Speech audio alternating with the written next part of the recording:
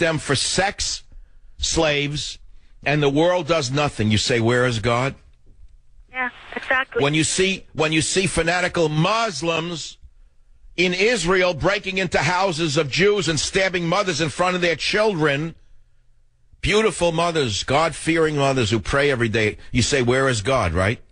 Yes, and then last week you had this story about the Jewish man that the one who survived, had his family killed in the Holocaust.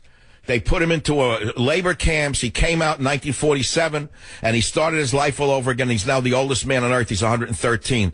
And he said the reason he's alive is because of God. That's what you're asking me, right? Yes, and then how could he do it looking at all the horror that... I don't know. See, I don't know. See, this is the truth. I guess you have to be somewhat simplistic.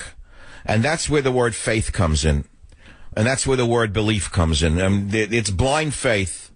And you can't question it, you can't doubt it, because once you become skeptical about the existence of God, when you try to rationalize it, how do you explain a school bus full of Christian children going off a cliff with everyone dying in the school bus? What, God did that?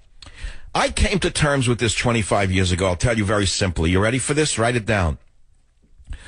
God is not omnipotent. God is omnipresent. And that's what enabled me to both believe in God and believe in chance. He does not control everything that happens on the earth every moment, but he does exist.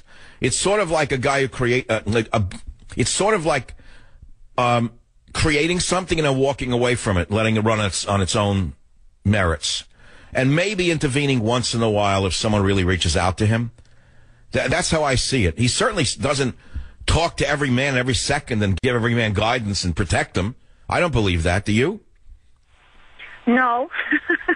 He doesn't do that for me. But I'll tell you this. I will tell you this. As I said that to you, I got frightened that God heard me and he was going to punish me. See, shows you that as rational as I am, and as educated as I am, and as mature I am in years, I still carry with me this almost blind faith in a greater being. And I can't explain it to you. I can't explain it to you, but I wish you well in your problems. This is the Savage Nation. I'll be right back. It is the Savage Nation. Did you see Hillary's coughing fit? Well, why is that a news story, Hillary's coughing fit? I don't understand why that's a story. What implications? Her health is bad. Her politics are bad. They're old. They're not for our time. Whatever they were, they're not for our time. That's all. She should retire and be the good grandmother that I know she is. And he should retire and open... I think that there's room for Sanders. I hear that there's a waiter's position in Katz's Delicatessen in New York. All the old Jewish guys died off except him. He's still around. And it's been replaced by immigrants who work in a Jewish deli. They can't find an authentic deli man. So when he loses and goes down in flames as a laughingstock, he is. I don't know. I'd put him behind either the French fry area. Maybe he'd like to carve up a roast beef or a corned beef. He could be at the front giving out the tickets and kibitz people. That's where he belongs. A kibitzer at the front of a deli, giving out toothpicks after you eat, and then grabbing you by the lapel and giving you communist philosophy, as they have done on the Lower East Side for the last 50 years. That's Bernie Sanders, but this country is so sick in the head with so many stupid people, mainly in Hollywood. They're voting for... They love Bernie Sanders. You hear this? Why? They pay... What? They want to pay more taxes and they want to be subjected to more bombings? What sense do they make? Well, they don't. That's why they're actors. They pretend that they're heroes. They make believe they're strong men and strong women. They're excellent at it. That's why we watch them. I love watching them. But they're empty shells. They do what the directors tell them to do. And now they're reading scripts about politics given to them by George Soros' minions. News, views, and reviews in return right here on the Savage Nation. Join the Savage Nation. Call now, 855-400-SAVAGE, 855-400-7287.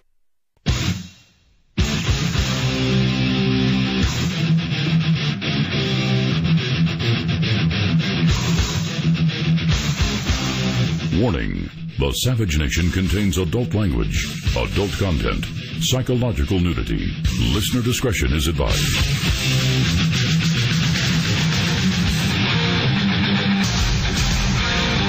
And now, America's most exciting radio talk show, The Savage Nation. Talk radio for the thinking person, home of borders, language, culture. And here he is, Michael Savage. That's for all of you who didn't get enough of the doo-wop in your day. Now that you have a Walker and Boca Raton. And you remember your heyday, back in those finished basements in Queens. You know, but love can come to you at any time in your life. Rupert Murdoch got remarried at age 88. Can you imagine that? How does that work? What's with these media people? What's the guy, Winehouse or whatever, who runs... The guy's like a 97,000 years old and lives in Beverly Hills with a wife that they were investigating, Sheldon Newman. I don't remember his name. Redstone. Sumner Redstone. They don't stop. They never die. God bless them. And they still have a sex drive. This is amazing, the human condition. But when you think about it, it's a good thing. Sex drive is a good thing. It's not a bad thing. It's a very good thing. Why? Well, ask any doctor. He'll tell you that if an older person has a sex drive, that means they're healthy and they're going to live longer. They have a reason to get up in the morning. They don't want to just look at the headlines. They want when a guy wants to have a romance or a woman wants to look in the mirror and feel good about herself, right? Put on nice clothes for someone. What's wrong with that? What do you want to become, like a crazy person that all sex is bad? Which brings us to Hillary suffers massive coughing fit. Now, I don't know if it's related to what I'm saying, but in a certain crazy way it is. Clinton may be unable to finish remarks. Top of Drudge.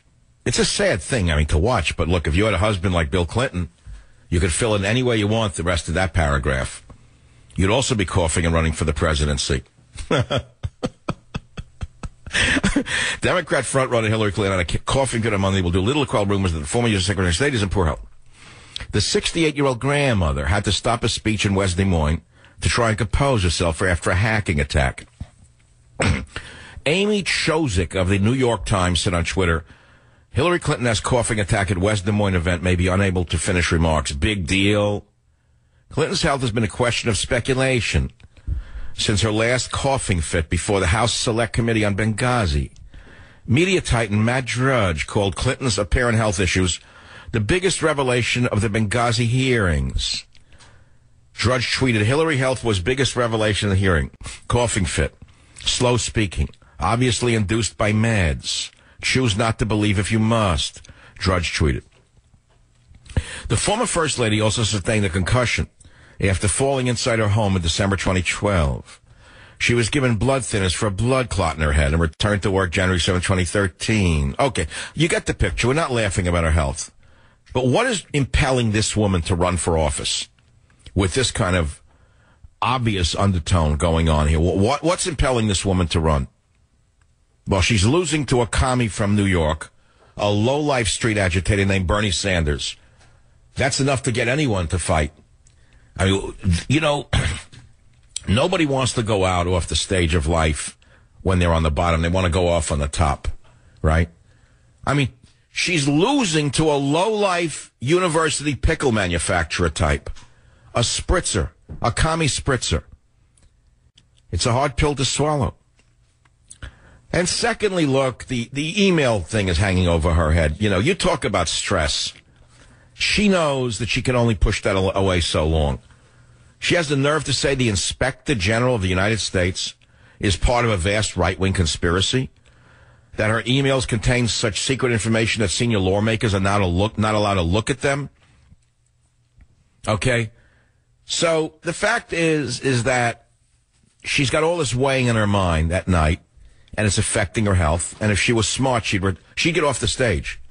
Hey, if I reach that point... If I reached the point where every 2 minutes I was coughing on the air or whatever, I would quit. I'd say, I'm sorry, my health doesn't permit it. I'm taking my doctor's advice. From now on, I'll just tweet. You'll be following me on Tweeterberg. I'll go to Tweeterberg's face page, and I'll tweet to you. But no, I'm not.